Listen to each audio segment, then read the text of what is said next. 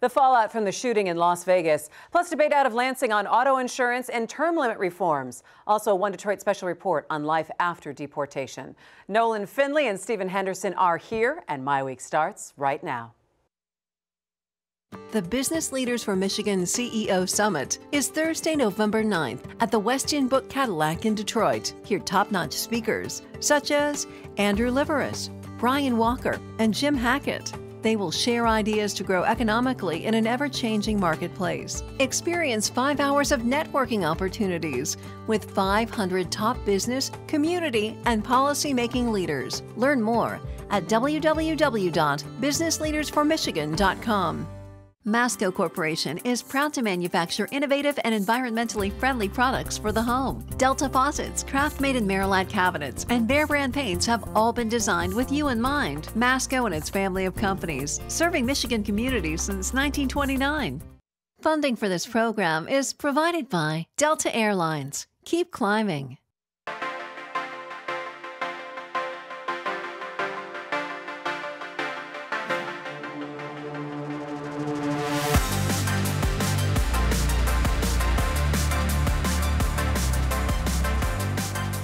Hi there and welcome to MiWeek. I'm Christy McDonald. Thanks so much for joining me. Our contributors Nolan Finley of the Detroit News and Stephen Henderson of the Detroit Free Press are here with us. And we have to start with what happened in Las Vegas this week, the worst mass shooting in U.S. history. You know, on this show, we try to put news events in perspective, give you both sides of policies that could shape what is happening next. We've debated gun limitations, federal loopholes after Sandy Hook, after San Bernardino, after Orlando. And in these past few days, there has been debate over how we even talk about this shooting.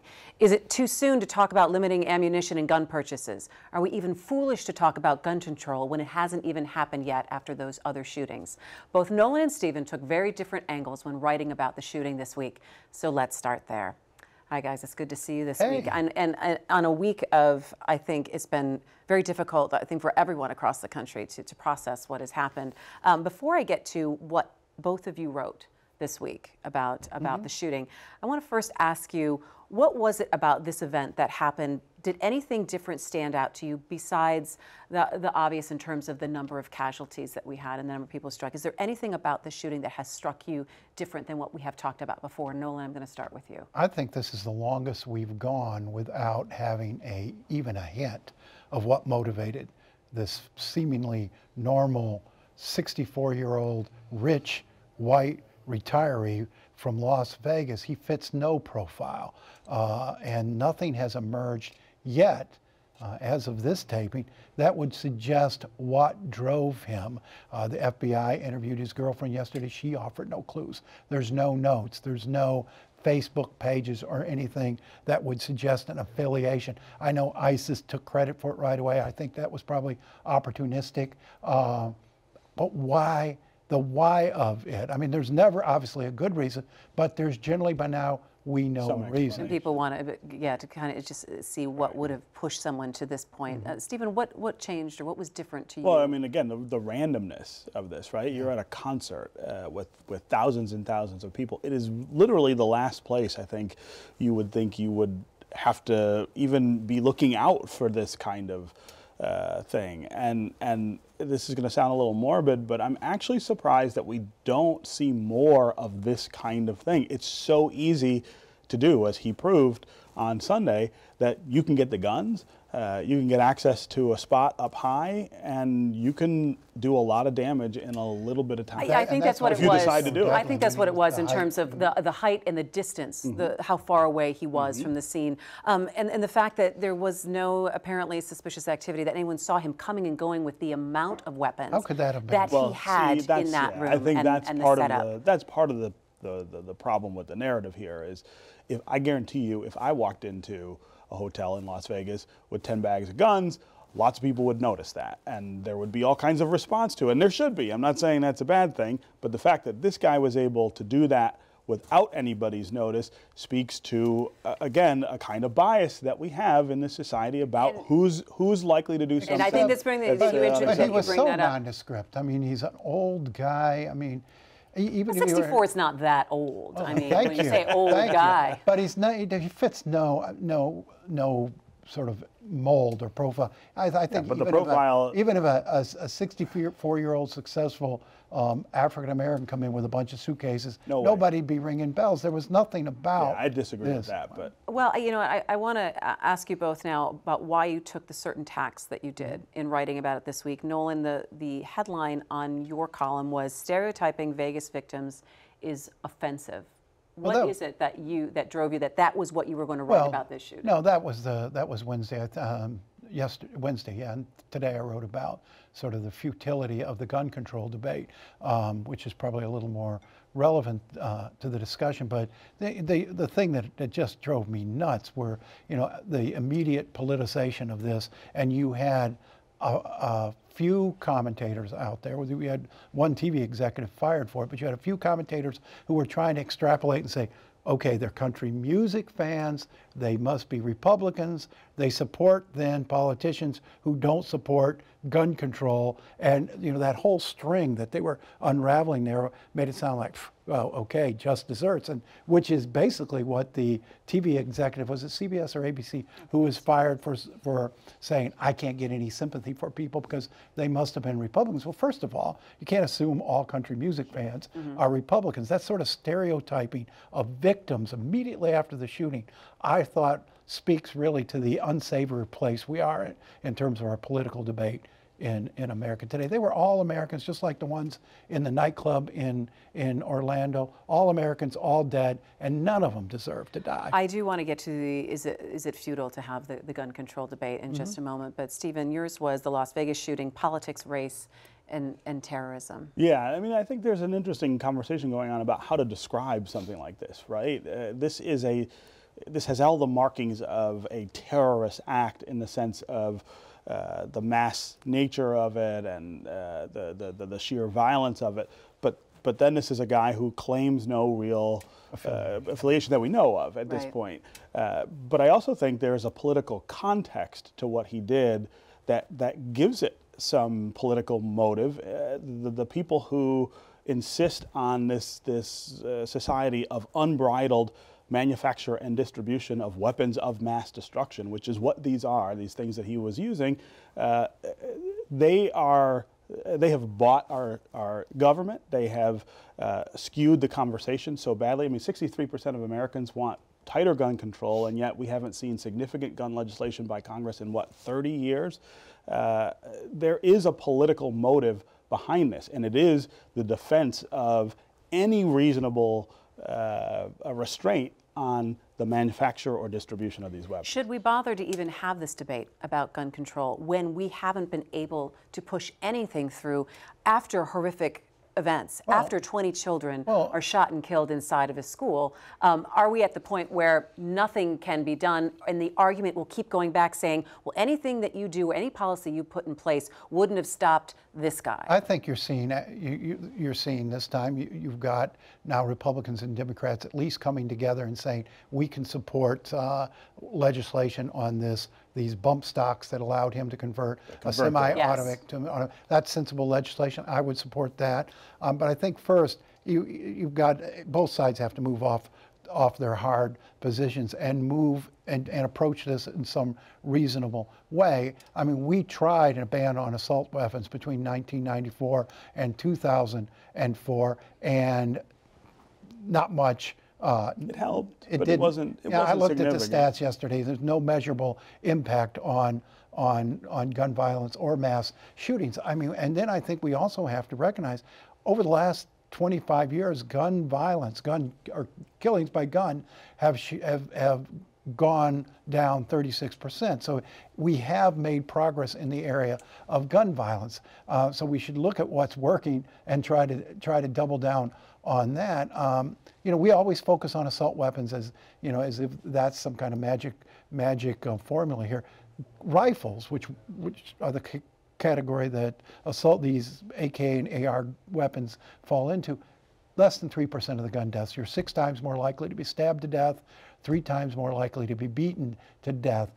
The primary The primary problem is handguns, and we never really get around to after one of these incidents because so few occur with handguns. So you're talking about handguns also in terms of suicide rates as well, and what they're being used as there. But let me. But also look at. Go ahead. Go ahead. Look at the. I mean, Nolan's right that gun violence is going down generally. It's not going down in urban areas, right? So in Detroit, in Chicago, in Baltimore this year, we have murder rates and murder numbers that look like they did 20 years ago before significant reforms in criminal justice were made, and they are all committed with guns, some with handguns, some with the semi-automatic rifle. So it is not an all good story in terms of where we're headed. At the same time, I think the thing we never talk about is why are you allowed to manufacture and distribute these weapons? Now, you can't do it with automatic weapons. I mean, those are not legal to buy, but somehow people get them, which, again, I think should be traceable and liable. Liability should be attached to the manufacturers and the distributors for that. You know, most handguns that criminals end up with were at one time bought legally. Legal gun buyers have their guns stolen or whatever they do with them, and they end up in illegal hands. I think we got to start talking about how that happens. How do we get to the place where people who shouldn't have guns have them and start tracing back liability to the people who are doing it? Well, you know, that's an area we have some agreement on in this issue. I'm a strong Second Amendment person, but I believe, like any other right, you believe in legal gun ownership. And responsible. And one of the things that, an untold story here is in the city of Detroit, when legal gun owners arrive at many venues, including the football stadiums and baseball stadiums, and say, oh my God, my gun's in my pocket, I can't get through the checkpoint, they go back to their car and lock it in the car, and there are people watching. There are a great number of break-ins in cars around around those stadiums from people looking for guns. People know they're heading to a ball game. They know they can't bring their gun in.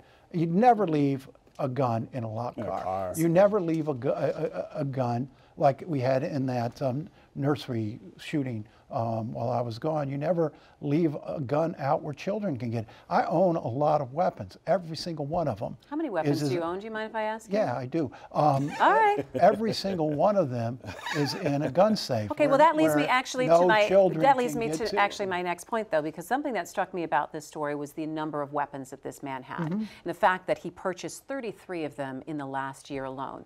And according to the ATF, there's no kind of federal regulation on how many. Of course not. Not on how many weapons that you can have, but the frequency. I mean, that there is no flagging system that if you purchase 25 rifles or 25 any kind of gun in a month's time, there's no kind of flagging to the government saying, hey, you know what, some guys in our system that just purchased 25 rifles. And that would be, perhaps a red flag you can look at. I mean, you've got to walk carefully with that to meet constitutional standards. But everybody is focused on the fact he had 25, 30 weapons, whatever it was, between that room and his house or more in his house. How many did he use? I mean, you can used kill. A couple of them. I know. He went through magazines and didn't reload. He just picked up another gun. He used a lot of magazines, but he didn't use all 25 of those guns. If he had 3 guns in that room, he could have killed as many people. And we focus on the number. And that's part of the problem, though. Why can I buy a gun? But he was no more deadly because he had 25 guns than because he had 3. But he could have used them if it took them. If it took them longer to find them. Look, I'm going to make a correlation that may be a little bit lame, but I thought about it this week. You know, when I go to the drugstore and I've got a cold and I want to buy Sudafed, they need to run my license, and they will stop me from buying a lot of Sudafed because I had a really bad cold once. And I remember them stopping me, and within a week's time that I couldn't get more than a certain amount. How come we can't transfer something like that? The answer is the lobby. There is no other answer for that. It is that you have a very powerful lobby that represents the interests of gun manufacturers and distributors. It does not actually represent, in my opinion, the interest of gun owners. It preys on the fears of gun owners who think that any sort of encroachment on this constitutional right is a hair step away from gun confiscation, which it's not. But they are acting on behalf of the industry that profits. The profits from this also, by the way, are tied to the violence. All of the gun stocks this week went up, and not just a little bit. They went up a lot. Why? Because gun manufacturers, folks like you, gonna come grab the guns. Well, exactly. I mean, this is a cyclical. This is a cyclical activity that protects gun manufacturers and distributors from logical restraint. So let me ask you this. So hang on. Let me ask you this. So we're at this point that things happen, something big happens. We talk a lot about it.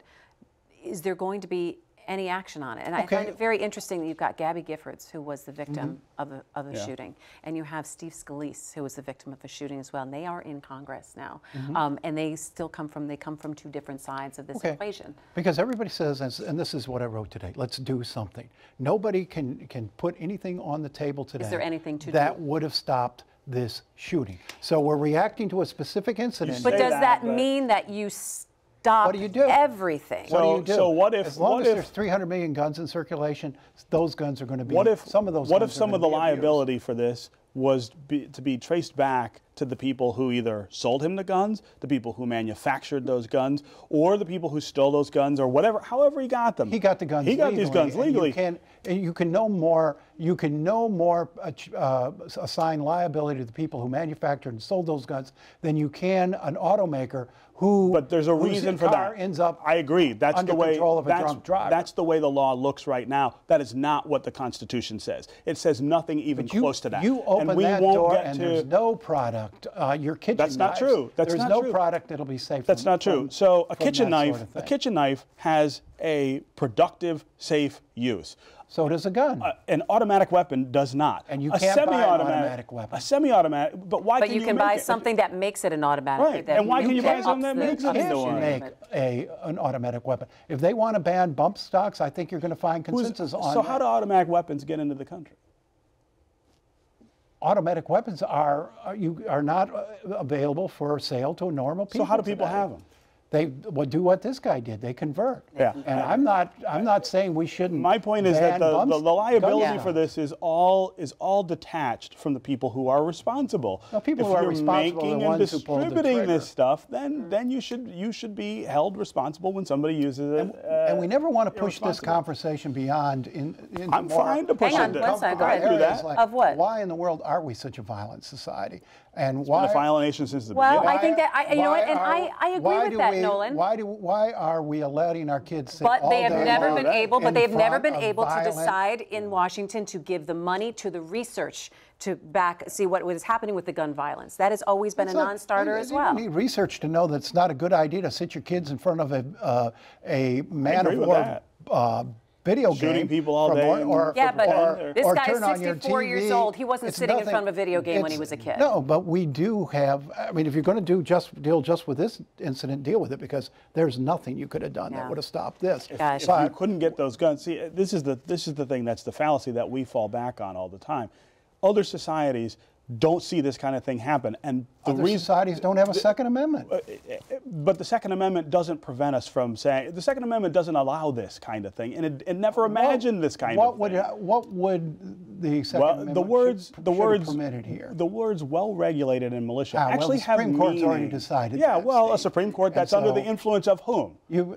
The law, I would hope. Well, the Constitution. How about the NRA? I mean, come on. There's no other right. You're interpreting that as some kind of group right. No other right in the Bill of Rights is assigned to a group. Except that the words, for an individual right. No, it wasn't. So the government couldn't come and confiscate individual It was actually intended to protect us against British troops who were sitting right across the Detroit River, and in case they decided to invade again, you needed to be able to have people defend the country. It assigned the right to individuals. It didn't say communities can have a big stock of weapons that will check in and out. You know what? Like a library. I'm not somebody who thinks that the right doesn't exist. I'm somebody who thinks that the words well-regulated and in particular, and militia have meaning, and the current interpretation is that they have no meaning, and that is absurd. Yeah. There is no amendment in the Constitution that is interpreted that way other than that. And I think we're getting a good idea of why the gun debate and the nuance of and again, I think there's hard. room for reasonable regulation. I think it's pointless to pass feel-good I agree with legislation that. No, I that agree doesn't with that. work. Yeah, I agree as long with as you have 300 million guns circulating in this country, that's a problem. Nothing's going to. So what do you do about that? Well, what could you do other than start confiscating weapons? But confiscating illegal weapons, what's the problem with that? There's no problem confiscating illegal, but not all of those 300. In fact, most of those 300 million are not illegal. And that's the problem. You have legal owners whose guns end up being used in illegal manner. You have legal owners like this fellow who uses his gun illegal. Yeah, How would you have stopped this with any piece of regulation? Nolan, I wouldn't permit the manufacture and sale of some of these weapons. I mean, we do that with all kinds of products, right? This product is not of the assault ban. We tried that; it didn't work. And that was about you're sales. arguing about that was about sales. You're focusing on a cosmetic difference between this gun and the It's not a 30-06 well, I have in my gun safe, which does the same exact thing. Say that to the people who are bearing family members in Vegas. It's the same weapon. It's the same weapon. It just looks different. The idea that no more deadly. The idea that nothing could prevent this is on its face just patently I think we need to get. You tell me if he didn't use an AK weapon, he couldn't have taken a 30-06 deer rifle and done the same thing. In the larger conversation, maybe not as effective. I'm telling you, if somebody owned one, I'm saying could. in the larger conversation. Okay, gentlemen, in the larger conversation, we need to get beyond it. We wouldn't have affected what happened yesterday, and maybe look a little bit big picture. We All need right, to do with violence in our society. We're going to wrap it up. I agree with you on that. We're just going to hit a couple of other things real quick before we have to go. Turning now to Lansing, a few debates brewing there. Testimony this week about auto insurance reform and the push to change term limits taking on new force. The Michigan Chamber coming out this week, Nolan, talking about, all right, we don't want to bury term limits, but we want to change them around a little bit. We want to extend it a little bit. An interesting idea. What do you think? I think it's a good idea. They're doing it they're furious with Brian Kelly for that part-time proposal he offered. How does that all end up matching up then? They don't. I mean, this is a direct response to that, trying to head that off. A part-time legislature with no extension of term limits would be a disaster, or no end of term limits would be a disaster. Chambers coming back saying, if we, taking a remedy other states have used, if we allow lawmakers, instead of you can spend 6 here and 8 there, you can spend 12 all in one chamber. Wherever you want. And hopefully by the time you're in your 7th and 8th year, you've got the extra expertise and experience you need to be an effective lawmaker. Why do we need to extend the term limits? Well, I wouldn't extend them. I would get rid of them. Me too. I don't particularly care for that. Yeah, I don't particularly care for that feature of why isn't it politically feasible when you've got 30 other states that do not have term limits? It's still really popular here, and I think people don't make the connection between the really awful policy that we see at the state level and the things we can't get done and term limits. They think it's other things. They think it's lobbyists, or they think it's bitter partisanship, and those things are a problem too. But the term limits, I think, are the accelerant that make all of those things really, really awful to deal with. I think if you're going to extend it, I would extend it. I mean, or change it. I would extend the time too. I would say 16 years makes more sense to me. But they're afraid. I mean, they're just afraid they can't get it past voters. If you could get that, it's better than nothing. We're going to have a big turnover. But you look, 70% of the Senate. Everybody's going, right? But Tom Leonard, 2 years as House Speaker. He's out now at the end of next year. And by the way, I'm going to run for Attorney General. Right. It hasn't created a class of citizen politicians who serve and go that's home. right. They don't leave either. They pogo stick they're kind of all looking around. they kind of end up looking for the next job. And that's all they focus on. In Lansing. Well, they get the bug, right? I mean, once you get elected, it's harder and harder the longer you're there. I think I've seen this over and over again. The longer you stay, the more you come to think of it as important work and that you have a place in it. And that's okay. I think that's actually valuable, because that's how we get veteran legislators who actually know what they're doing and have and seen are lots of prepared to things. move in other jobs. John That's Engler right. was 20 years in the legislature right. before he became governor. Whether you liked his policies or not, you can't knew what he was argue with doing. the fact that he knew how government worked and how to get things done. That's right. Another thing happening in Lansing this week, testimony about auto insurance reform. Is it going to be as an easy as a path as we once thought? Looks like it's breaking apart. I mean, Yeah.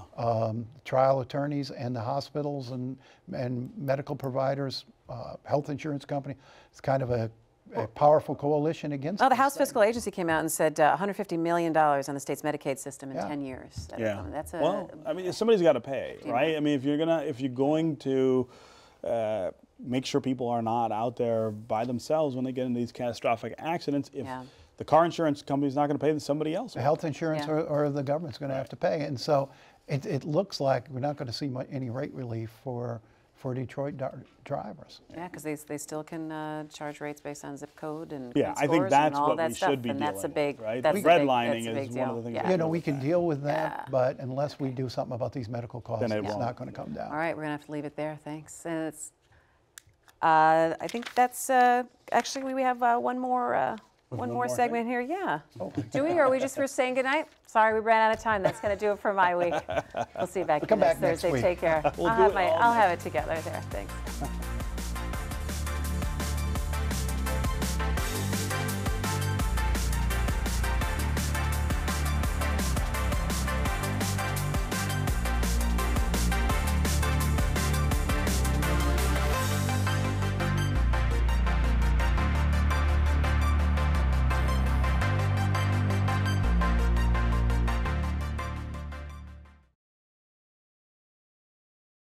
Did you know Gordon Food Service was started by a 23-year-old entrepreneur as a butter and egg delivery business more than a century ago? In 1948, school teacher Gerard Wendell Hayworth borrowed $10,000 from his parents to start a woodworking operation in his family's garage. It's now Hayworth Incorporated. These are just some of the ways Michigan's pioneers started out as small companies with big ideas. We are business leaders for Michigan. We are committed to making Michigan a top 10 state for jobs, personal income, and a healthy economy. Masco Corporation is proud to manufacture innovative and environmentally friendly products for the home. Delta faucets, Craft-made in Merillat cabinets, and Behr brand paints have all been designed with you in mind. Masco and its family of companies, serving Michigan communities since 1929. Funding for this program is provided by Delta Airlines. Keep climbing.